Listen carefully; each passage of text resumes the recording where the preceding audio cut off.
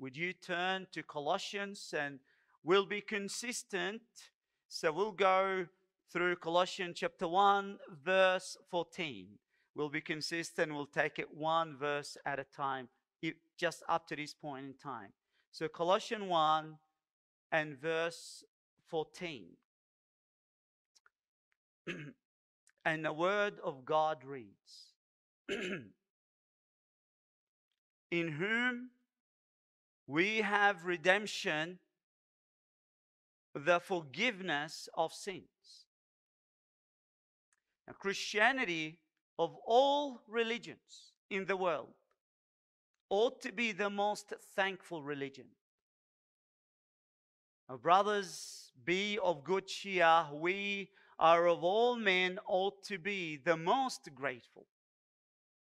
We are ever meant to be a joyful group of people, no matter the circumstances we're in, no matter trials we go through. We are ever meant to be well pleased. We, of all people in this world, ought to walk around with a smile in our hearts.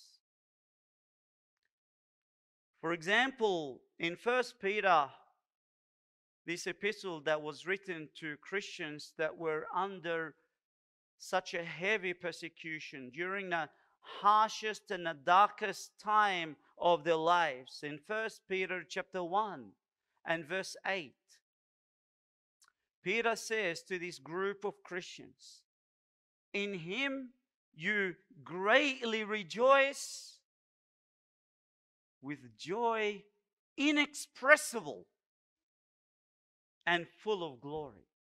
In other words, this group of Christians, though that were going through hard time, the intensity of their joy was so great that when Peter came to describe how they felt at that time and began to pen it down, all he could find to articulate the intensity of their joy, he would say, inexpressible and full of glory. And more than that, brothers, is there any other darker time than when our Lord Jesus Christ endured the cross? But yet, what does the author of Hebrews say about our Lord? In Hebrews 12, it says, for the joy set before him, he endured the cross.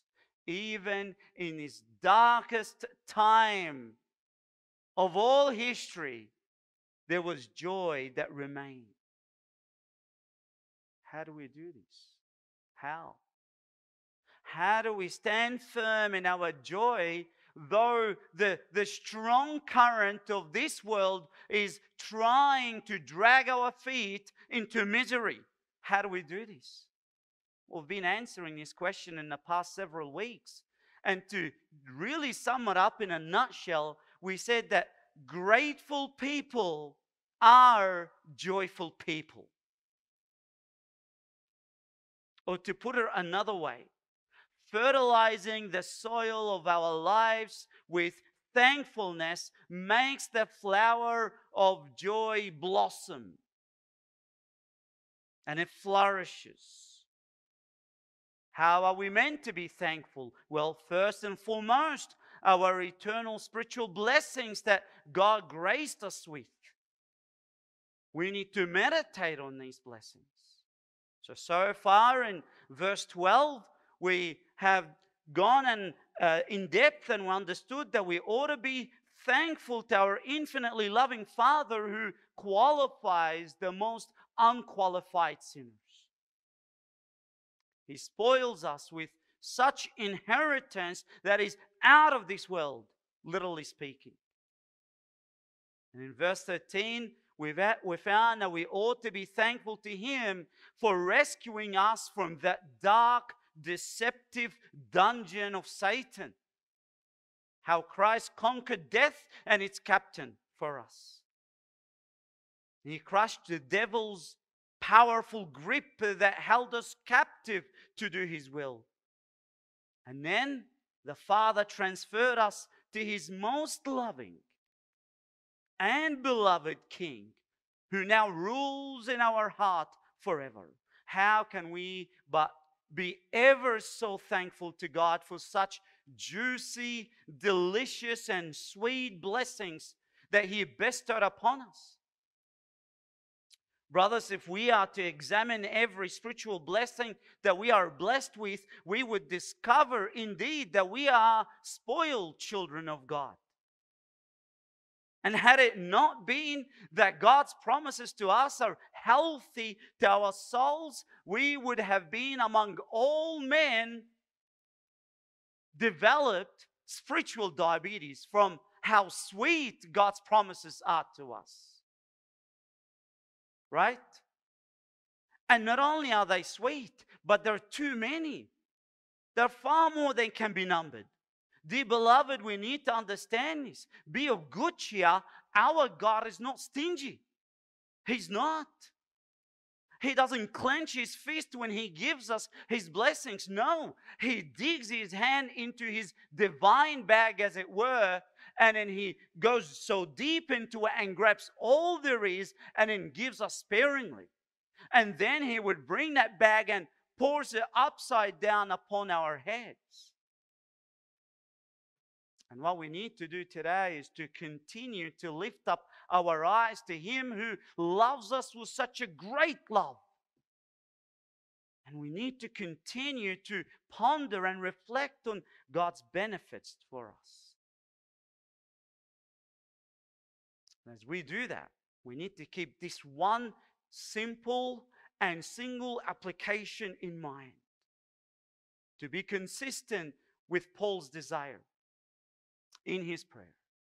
And that is that we would be thankful to God, that we would give thanks to the Father for all His blessings that He blessed us with.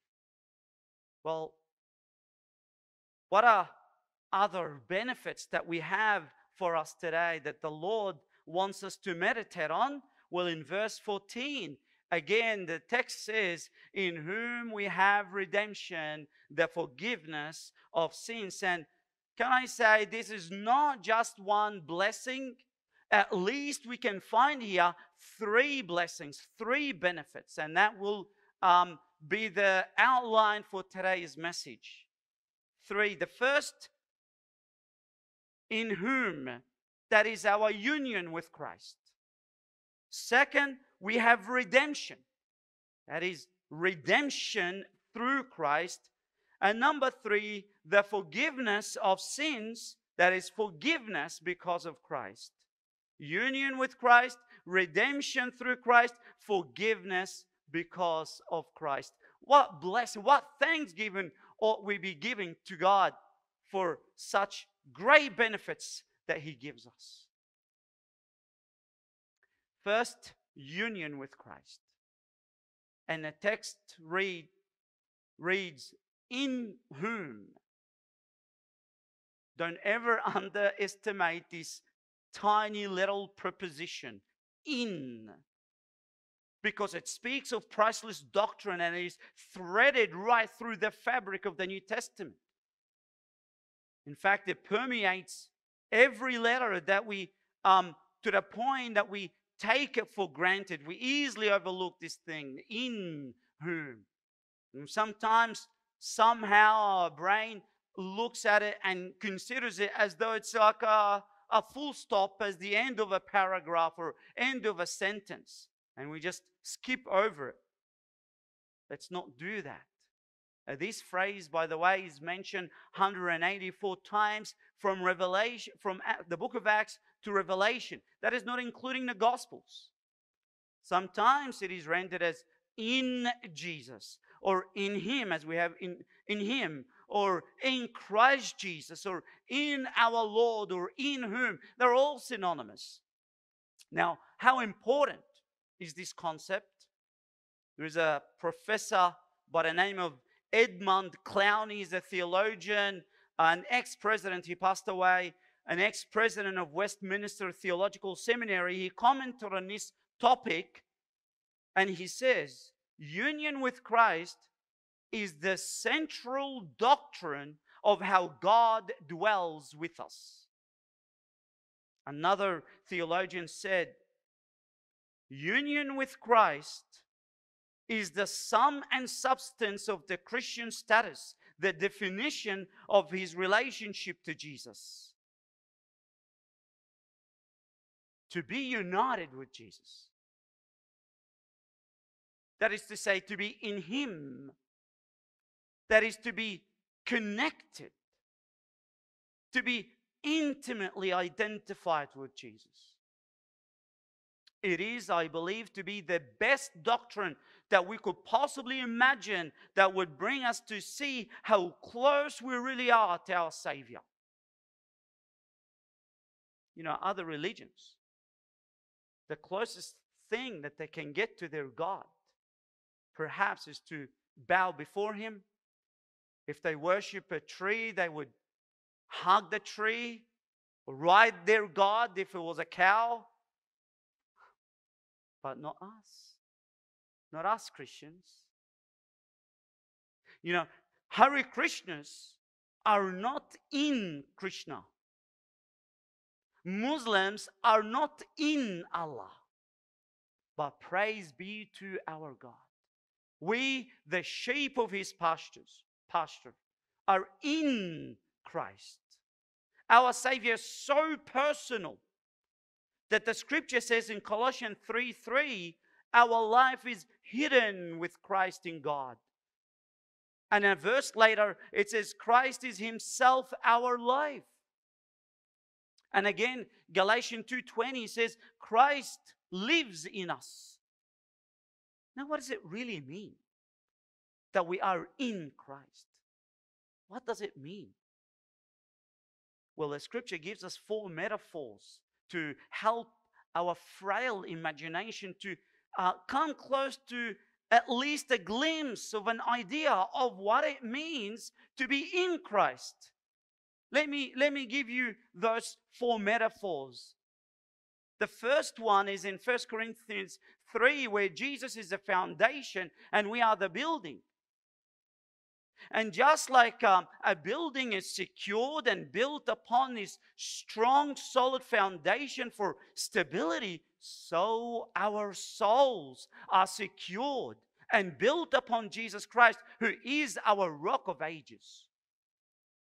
The second metaphor in John 15, where Jesus is referred to as the vineyard and we are the branches, and just like the branches are dependent on the vine and for all nourishment, all vitamins and minerals, and even life itself, and without this vital union to that vine, what happens to the branches? They are as good as rotten dead. So also our intimate connection to Christ, we are sucking out of him all that is life and strength and vitality. Jesus is our fountain of living waters, the bread of life. That's a second metaphor. The third metaphor in Ephesians 4, where Jesus is the head and we are the body. And just like the head is biologically connected to and takes care of the body and gives the body clarity, direction, and sense of order, so also Christ, who is our head, we are in him. He supernaturally cares for us. He is our way, truth, and life. He gives us vision and purpose and direction in life. He gives us to know what is right and to feel what is right.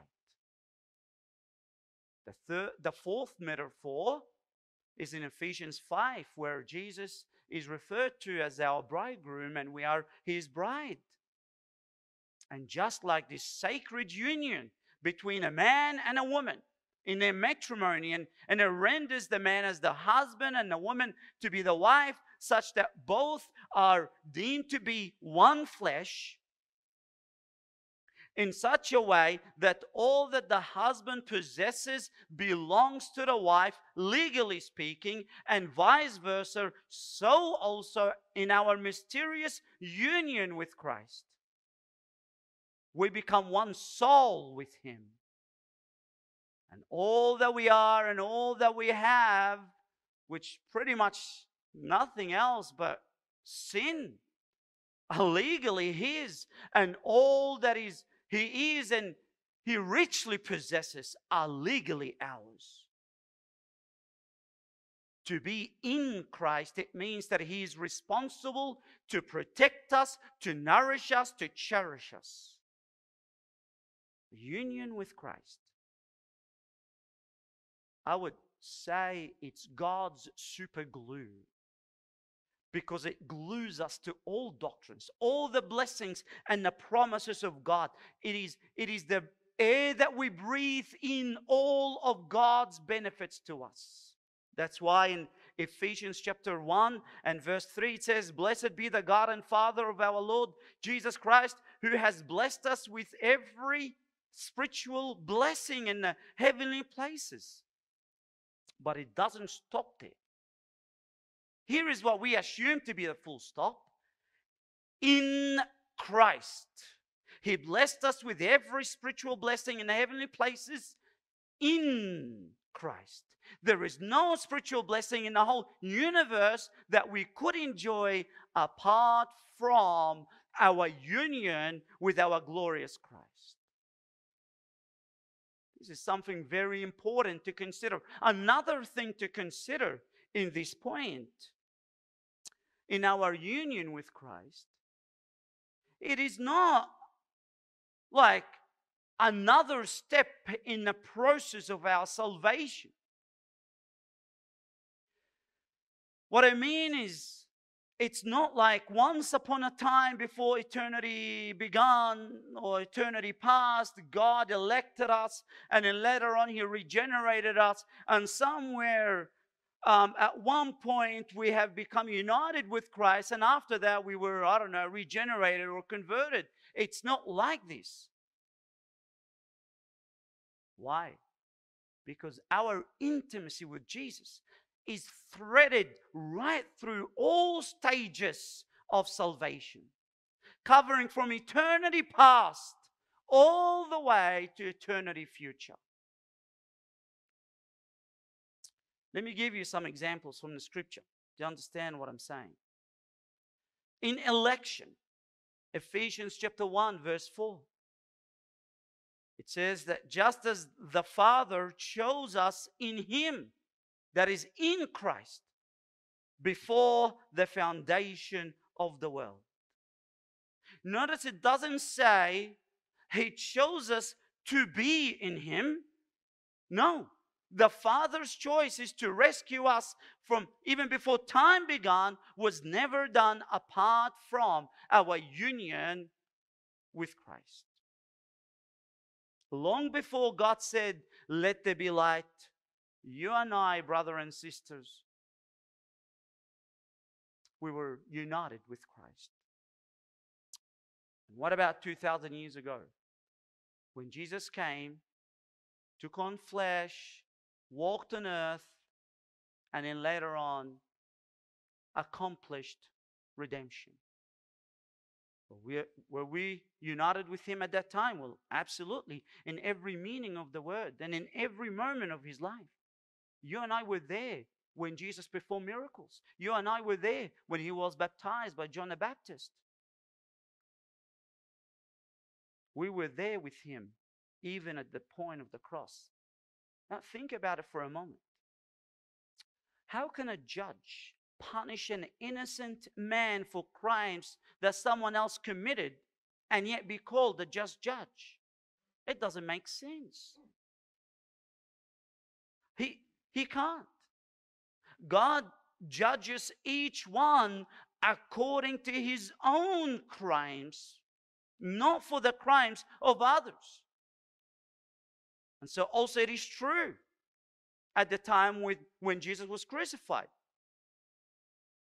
God never judges somebody else for crimes that he has not committed.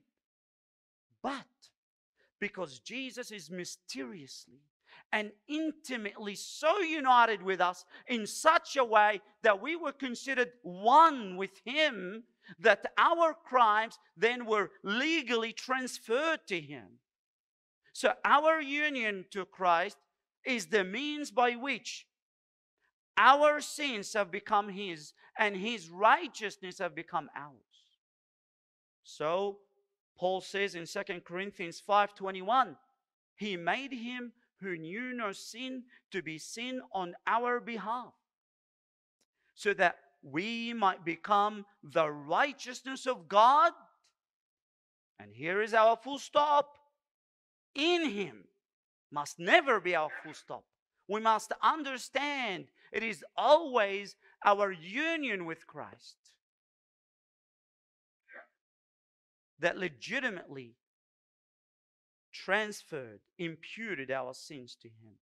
Again, Galatians 3:27 says, clothed in his righteousness.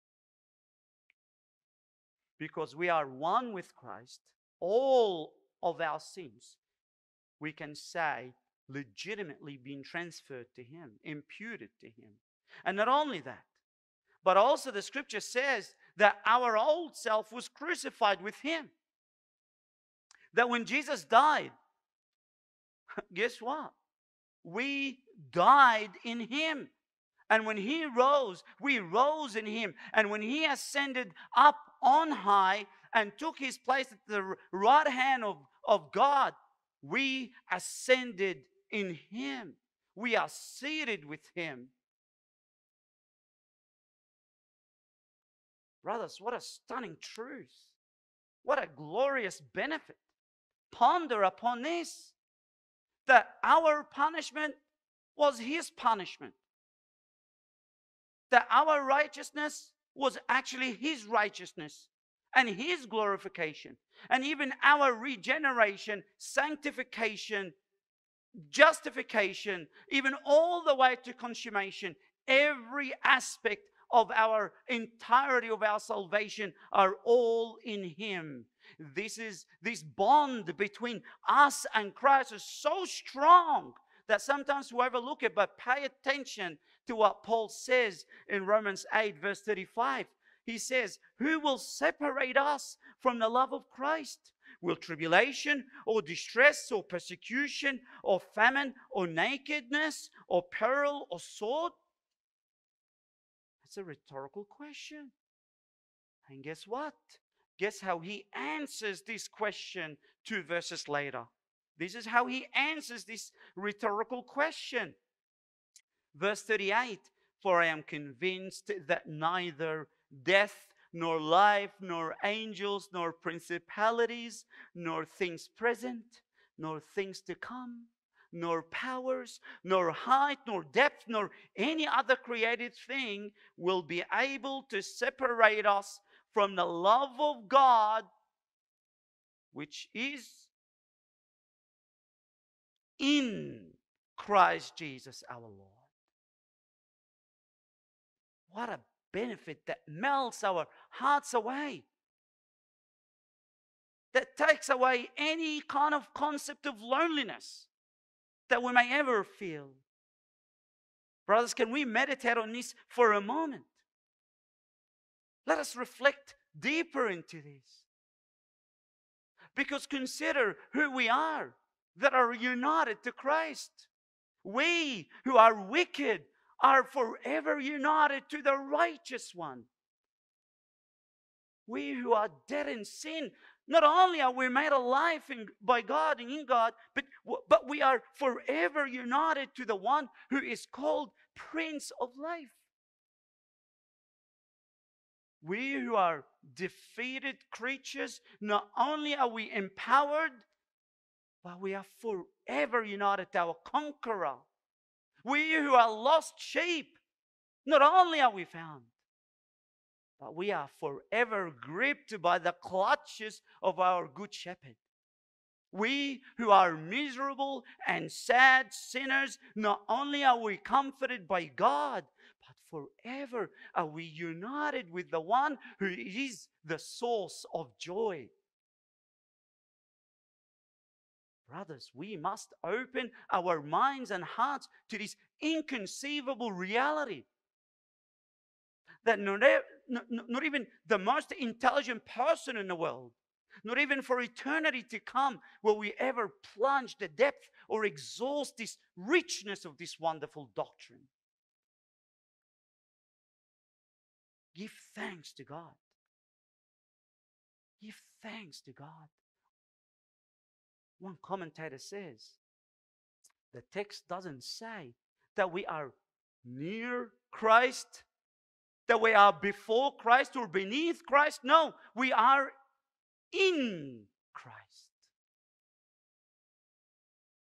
We'll move on to the second point. First one, in whom. This is our union with Christ. And here, in the context of this passage, we are in Him when He accomplished redemption. We have redemption. The second point is redemption through Christ. So here is a second benefit that ought to fuel our hearts with thanksgiving to God, in whom we have redemption. What does this word mean? Redemption. Well, the Greek word, and please don't condemn me for mispronouncing it, literal. And it refers to purchasing by making a payment, a ransom. And there's another Greek word that is also translated to the word redemption, and is very close and connected to this, and it's the word exagoro or exagorazo, which comes from the word agora. I don't know if you heard this word before, if you ever been at La Trobe University, and right in the middle of the uni, there is a garden in a shape of a circle and surrounded by many shops. And that place is called Agora, if you've been there. Now, what does this word mean? Basically, it means marketplace. Marketplace. So redemption is an ancient commercial word.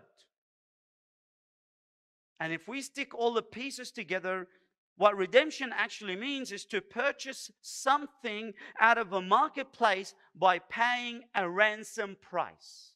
That's what redemption means. In general. But more specifically, Scripture, biblically speaking, what is it that is purchased out of the marketplace? In the Old Testament, mostly, it speaks of slavery.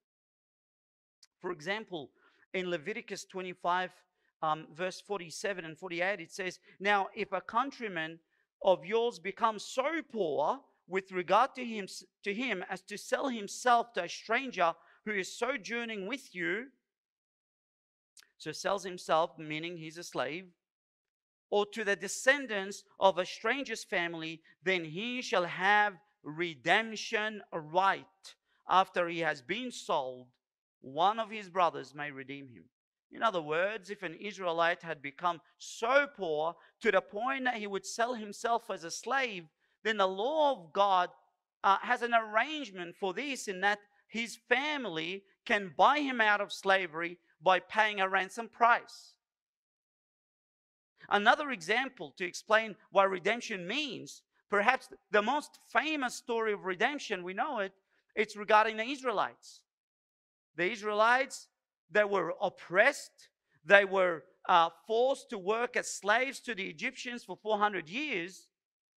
And God says in Exodus 6 verse 6, "Say therefore to the sons of Israel, I am Yahweh, and I will bring you out from under the burdens of the Egyptians, and I will deliver you from the bondage," meaning slavery. "I will also redeem you." God redeemed the Israelites by purchasing them out of slavery to the Egyptians. And so in the same manner, Our text says we have redemption. Or in the language of Paul in another passage in 1 Corinthians 6:20, it says, "For you have been bought with a price." In other words, brothers and sisters, we were the slaves. But we weren't slaves to the Egyptians, right? Who were we slaves to? Well, Romans 6 verse 6 tells us we were slaves of sin. John 8 verse 34, Jesus answered them, "Truly, truly, I say to you, everyone who commits sin is" what? A slave of sin. So just like the Israelites were under such bondage, a yoke that was too heavy to bear, and they couldn't wiggle their way out of it, we also were born into slavery. Slavery of sin. Under such bondage. And our hearts were chained to our master so to obey its lustful desires. With one exception to that story of the Egyptians and the Israelites. Why? Because our master was so deceptive that even if we could, we would have never been able to or wanted to wiggle our way out of it. We loved our bondage. We licked our chain. We loved our lust of the flesh, lust of the eye, and pride of life. We were slaves to sin, and we boasted in belonging to our master. Right? No one twisted our arms and forced us to be dishonoring to our parents or to be prideful. No one put a gun in our heads and coerced us to indulge in our passions of the flesh. It was us.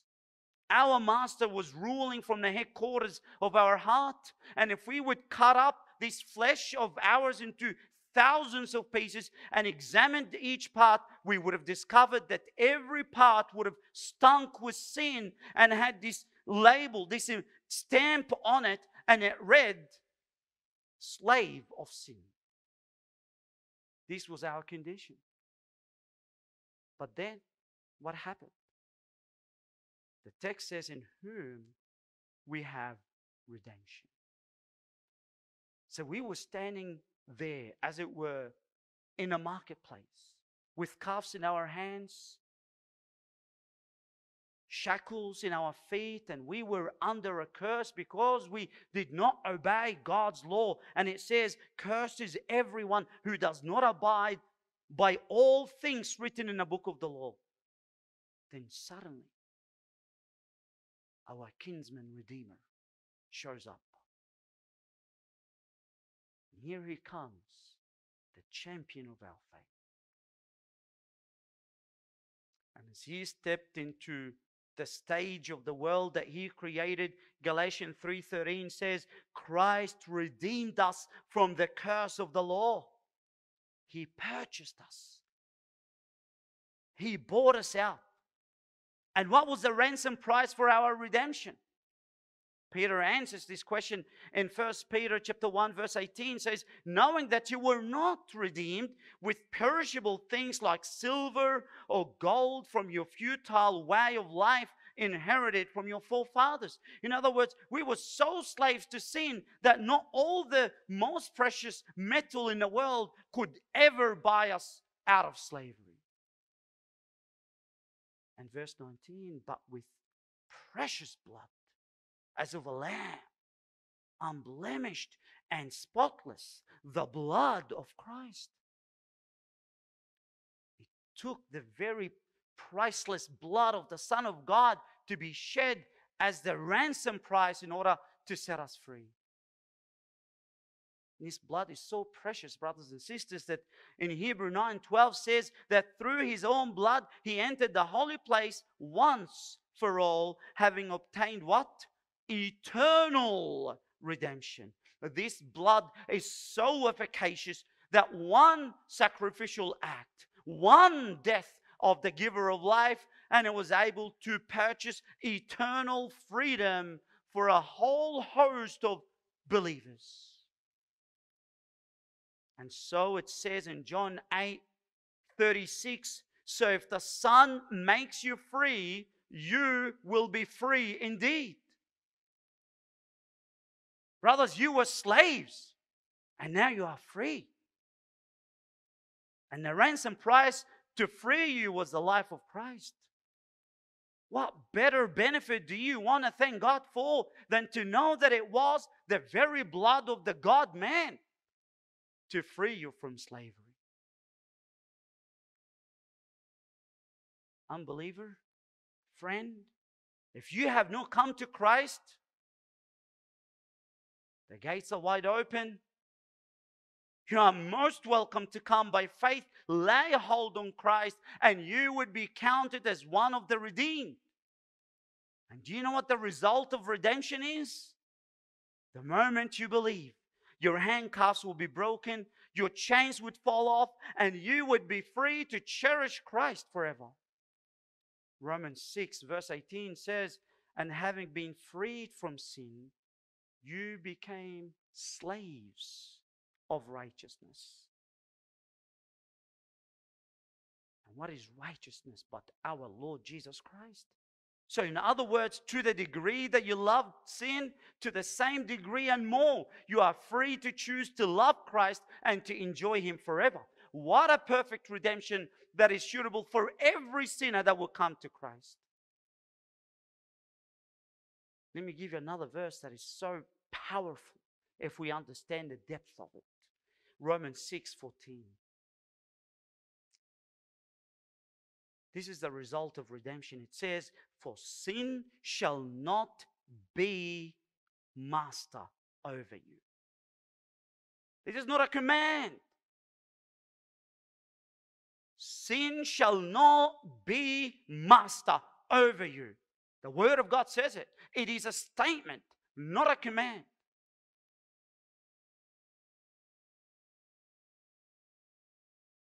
Believer, do you feel despaired because of a besetting sin taking hold of you? Do you easily listen to the devil's lie when he says to you, you have no power to break free from your sin? And then you give in so quickly to your temptation. Here your hope lies, believer. Redemption means the power of sin is shattered. Brothers, be greatly encouraged because Jesus purchased you from your slavery, which means you can now say with all boldness, no to sexual temptation, no to love for money, no to anger and bitterness, no to laziness and fear. Sin shall not be master over you. Believer, you are free to follow Christ with a clear conscience. And you can raise your hands and sing aloud this wonderful song. My chains fell off. My heart was free. I rose, went forth, and followed thee. Amazing love. How can it be thou, my God, should die for me? How can we not be so ever thankful for this? How can we not but raise a banner and write on it with big fonts, thanks be to you, Lord, for such a great redemption. Even better, perfect redemption. Not only did Christ redeem us from the power of sin, but obviously from the penalty of sin. And that is precisely the context of this passage. It says again, in whom we have redemption, the forgiveness of sins. Which brings us to the third point, forgiveness because of Christ. Union with Christ, redemption through Christ, forgiveness because of Christ. We are to thank God for the forgiveness of sins. Again, let us reflect on this, brothers. Which sins did Christ forgive us? Colossians 2:13 says, having forgiven us all our transgressions. Psalm 103 verse 3, who pardons all your iniquities. All sins. Yes, we've said it before many times, but we cannot say it enough. Past, present, and future sins. How many times I said this, and yet when I speak to people one-on-one, sometimes people will come to me and say, oh, I know that Jesus forgave my past sins, but what if I sin tomorrow? I might end up in hell. Brothers, He forgave all our sins. When did He do that? At the point when He accomplished redemption. Yes, it was applied when you came to saving faith, but it was actually accomplished. Sins were forgiven at the point when Jesus died for them. Past, present, future. Long before you were born. Which sins? The big, the bad, and the ugly. All have been redeemed.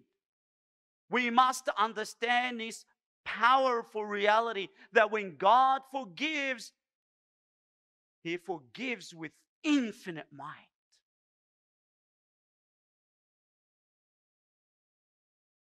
Where is our heavy guilt that we were carrying upon our shoulders? As far as the east is from the west, so far has He removed our transgressions from us. What bearing does sin play in our position before a holy God? Praise be to our God. They're all buried in a sin of forgetfulness. Micah 7:19, it says, He will again have compassion on us. He will tread our iniquities underfoot. Yes. He will cast all their sins into the depths of the sea. I did a bit of a research on the web and I found that the depth of the sea is 11 kilometers. 11 kilometers full of water. Back then, at Micah's time in this ancient world, this means one thing, that once your sins are redeemed, they were forgiven. And what was forgiven is forgotten and is irretrievable. Just like at Micah's time, no one could dive into the depth of the sea and retrieve anything that was buried there, so also our sins are gone forever. No matter how much they are or how ugly they are. So what is the result of all of this? Romans 8 verse 1, it says, therefore, that is the result. There is now no condemnation for those who are in Christ Jesus. Brothers, where is the fear of judgment? Gone. Where is the dreadfulness of hell that haunted us? Vanished. Where are the guilt, the wrath, and the judgment that were weighing heavy upon our heart? Jesus absorbed them all. And instead, He serves you, brothers, in a golden platter. Freedom, peace, joy, and on top of all of these, tens of thousands of other reasons why we've got to live a life of thanksgiving. From our union with Him, they're having redemption through Him and forgiveness because of Him. What a glorious Savior we have. Has He left anything that He didn't bless us that was flowing out of His loving heart? Every soul can sing aloud and say, Jesus is suitable to me in every imaginable way. So what is the application of this? I've got one application. One simple application. Let us meditate on His blessings. Fill your mind and heart with them. Speak of them to one another. And then go home and squeeze all the holy oil that you can get out of these benefits and then pour it upon your head and then lit up yourself with a fire of thanksgiving to God. Live a life of gratitude. Regardless what goes through your lives and the trials you go through, be grateful, for these benefits are yours and yours to keep forever.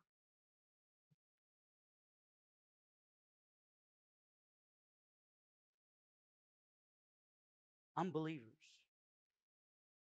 here I come and I plead before you this morning. As you heard this message, there is that such beautiful union with Christ that anyone in Him is protected. And Jesus would guarantee that he would be nourished. That having redemption in Christ means that you are free from the sin that you are chasing after that is actually destroying you. You love your sin, unbeliever. You love your sin and you know it. And you think that sin satisfies you, and that's why you're a slave of sin. But let me tell you the difference between being a slave of sin and being a slave of Christ. Sin that deceives you and makes you think somehow that it will satisfy you. You go to it, you bow to it, you obey it, hoping that it will satisfy you. But then what happens? You come out of it feeling more empty than when you first embraced this sin and gave to it. And then the sin would say to you, oh no, now that you feel more empty, what you should do is chase after me double portion, so that you would feel the emptiness that you first had, and plus the emptiness that you now experience. And you continue pursuing this sinful lifestyle like a mirage. And you go from slavery to a deeper and more powerful, gripping slavery that leads to nothing but depression. Their sorrows will multiply those who chase after other gods. The path of the wicked is hard. But Christ, what does He do? He promises true delight, true pleasure, true satisfaction. And a believer would run after Christ. And you know what happens? Christ delivers what He promises. And a believer comes out of that experience in obeying Christ, in following Christ, and he finds nothing but joy and delight in Him. And so what does he do? He goes for more. And as he goes for more, and as he continues to taste and see that the Lord is good and gives him more of his life, the Lord delivers as He promises. And He continues to deliver as He promises. So He goes for more and more and much more. And that's how we grow. Why would you cling to your sin when it is so deceiving? Where it will lead you to hell. Path of destruction. It's inevitable that it will lead to hell, unbeliever, if you continue in your pursuit of sin. I offer you Christ this morning. And I plead with you, oh, how I urge you, come to Him and you would be counted as one of the redeemed. Throw away your sin. Throw away this old master. Come to Christ. Let Him be your Lord. Let Him be your Savior. And begin this life, this journey with Him. Though trials will be in your life, though there will be sorrows upon sorrows because of your pursuit of Christ, but deep internally within your soul, the devil can never touch. Sin can never rule over. Once you give your life to Christ, it is His forever. Come and enjoy this union with our great Savior. Let us pray. Lord, If when we were slaves of sin, you saved us by redeeming us, will you not now, when we are free, that you will continue to protect us? If we, when we were full of sin, your blood of your Son, Jesus Christ, was the ransom price to free us, will you now that we are forgiven, would you condemn us? No, Lord. Your love for us compels you to keep us. Our union with your Son, Jesus, compels you to protect us. And for this, we are so thankful to you, Father.